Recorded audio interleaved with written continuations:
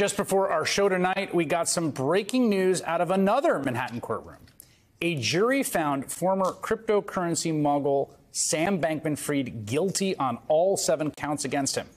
Prosecutors allege the 31-year-old founder of the FTX exchange used the company as basically a personal piggy bank and built a, quote, pyramid of deceit. Last year, of course, FTX collapsed and Bankman-Fried was charged with stealing tens of billions of dollars from his customers. After a month-long trial, the jury deliberated for just 4.5 hours before convicting him on charges of fraud and conspiracy. Bankman-Fried now faces more than 100 years in prison. He's also facing another trial on charges including bribing foreign officials, which is scheduled to begin in March. Stephanie Ruhle is the host of the 11th Hour on MSNBC, as well as MSNBC senior business analyst, and she joins me now. I got to say, for a relatively complicated fraud, white-collar case where you're looking at numbers and books, 4.5 hours on every count is wow. This is stunning that it was so quick, and it speaks to the fact that the government rolled up. They took his closest confidants, his ex-girlfriend who worked for him, the top lieutenants in his company.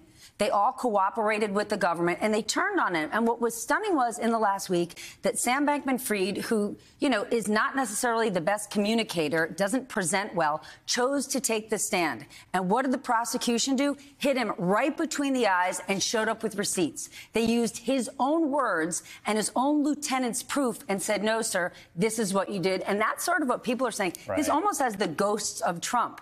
Right? When you think about all the people that the government is rolling up against Trump right now, and could they turn to him and say, no, sir, these are your words. Right. These are the documents. And so the prosecution showed up with the receipts and boom, in 4 hours, guilty on everything. That's stunning. Yeah, and I think part of it, there's 2 things here, right? One is the hubris of testifying for yourself, which usually you don't do that, but this sort of idea of I can talk my way out of this, which I think.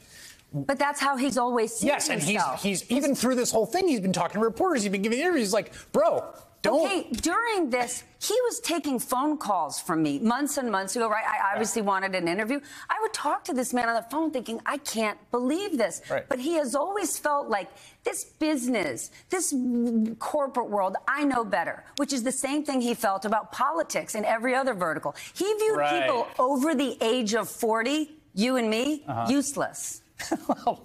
Well, I imagine there were some on the jury.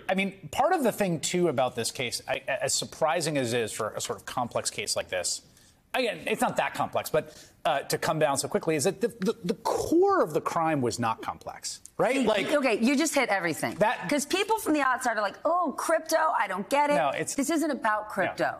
Right? It's about stealing. Yoink. It is about saying, uh-oh, I'm losing money over here. I got all these customer funds over here. Got deposits.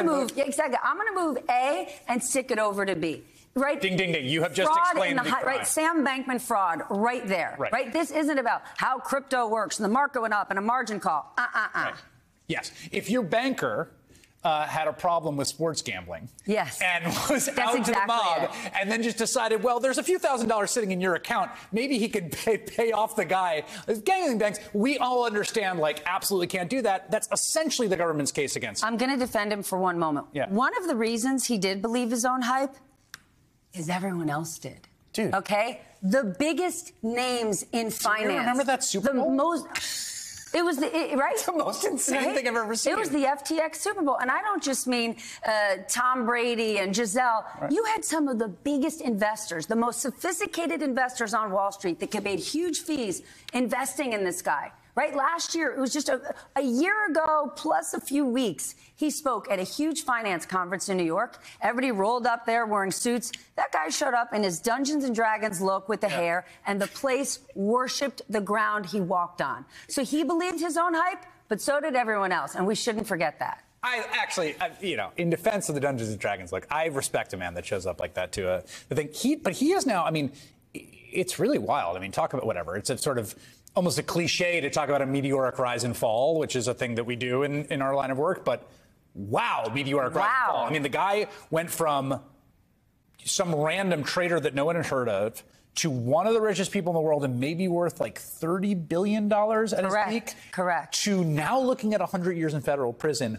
And that whole thing happened over the course of 4 or 5 years? And thought he was going to change the world and change the world. The world operated, change politics. He was intervening in Democratic primaries all over the place. He was giving Mitch McConnell money in secret. But right there. So you're going to see in some media right now people saying, don't forget Sam Bankman-Fried deeply tied to the Democratic Party and Republicans. Yes. Right? You interviewed Michael Lewis, who just wrote a massive book on Sam Bankman-Fried a few weeks ago.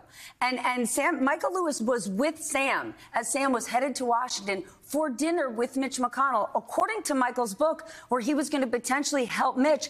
According to Michael, he was discussing how much money would Sam have to pay Trump to not run again. He had a scheme to pay. And remember, Michael wrote the book saying this is a letter to the jury. They'll decide. Well, guess what? I don't know. They decided. I don't know if they read the book, Stephanie Ruhle. But they decided. Always a pleasure. Thank you.